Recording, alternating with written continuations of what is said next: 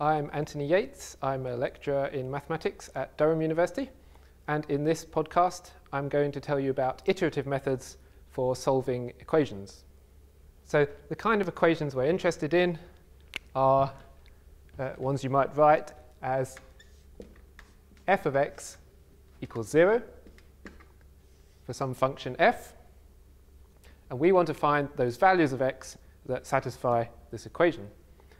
Now you might well know that for most possible choices of function that you could come up with, there's no direct algebraic way of finding the solution exactly.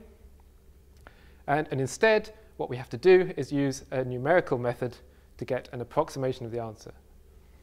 And even if there is a direct solution, for example, the equation x squared minus 2 equals 0, well, we know that this has two solutions, x star. I'm going to call my solutions x star. We know it has two solutions plus or minus square root of 2. But it may be that maybe for some engineering or physical application, we need to know a numerical value in decimals for this for the square root of 2.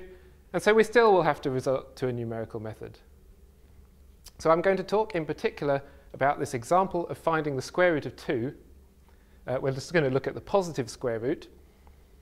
And I'm going to talk about a kind of method called an iterative method, where the basic idea is instead of going directly to a solution, what you do is you take an initial guess. Our initial guess might be, we'll call it x naught. Well, what would be a good guess? We know the square root of 2 is bigger than 1. We know it's less than 2. So let's make it 1.5. OK? And what we do is we then generate a sequence of better guesses, we hope, using some sort of iteration function, which we call g, or I'll call g. So we plug our initial guess into the function g, and this gives us our next guess, x1. Then we plug that into the function g, gives us our next guess, x2. And what we hope is that this process of approximations will get better and better, and it will converge to the solution we're looking for. And we can just keep going until we get the accuracy that we want. Now, if this is going to work, we can't just use any function g. And one property this function g needs to have is that if you, as we get closer and closer to the answer, the guesses need to converge together to that answer.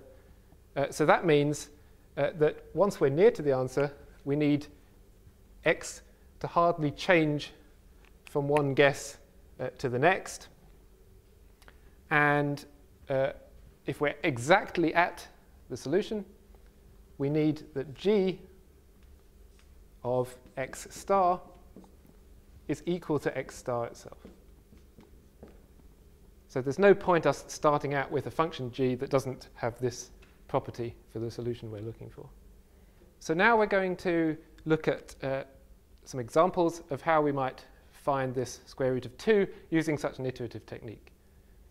And we need to come up with an iteration function g that satisfies g of x star equals x star, where x star is the solution we're looking for. So we're going to look at 3 examples. The first one I'm going to call method 1. How can I make a function? So remember that what we're trying to solve is the equation x squared minus 2 equals 0. So x star has to satisfy this equation. So we could make a g that equals x star at x star by adding x star to each side of this equation. So if I add x star to each side, then x star plus x star squared minus 2 equals x star. And you can see that I can make a suitable function g just by taking g of x to be this left-hand side, x squared plus x minus 2. And it will satisfy this property. So that seemed quite easy so far.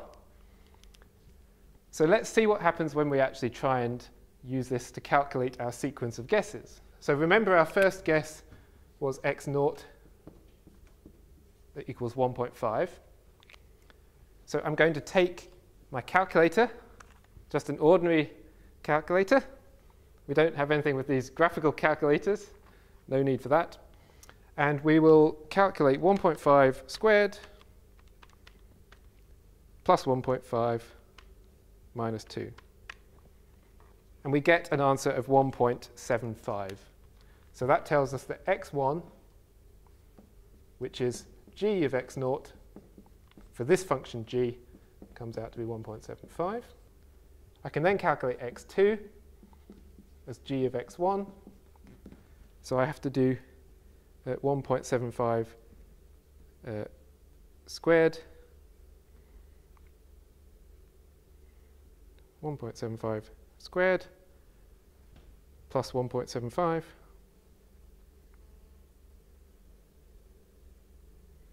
minus 2, 2.8125.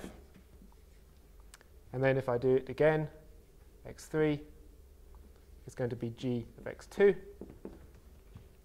I take my previous answer, I square it, I add it on again, and I subtract 2. And I get 8.72, etc. And there's a bit of a problem here. I seem to be getting further away from the answer I'm looking for, which I know is somewhere between 1 and 2. And in fact, this method isn't working. It's diverging. So this method 1 basically doesn't work. So even though the g of x satisfies this formula here, it doesn't work. OK, well, we're not defeated that easily. Let's think of a new method.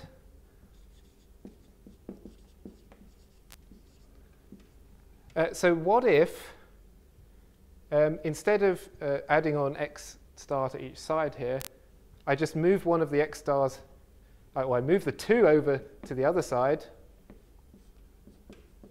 So I have x star squared equals 2, right, follows from here.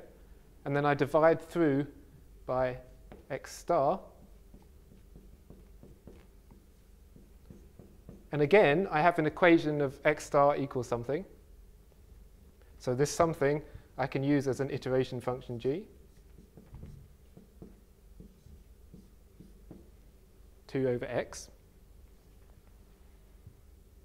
So let's put this in. X naught equals 1.5. Now I don't need a calculator this time. 2 divided by 1.5 gives me 4/3. So if I want to write 4/3 in a decimal, then it's 1 with the 3 recurring.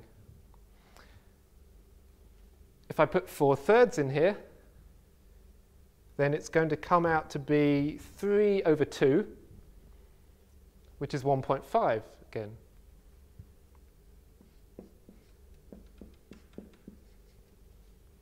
But we've got back to where we started here.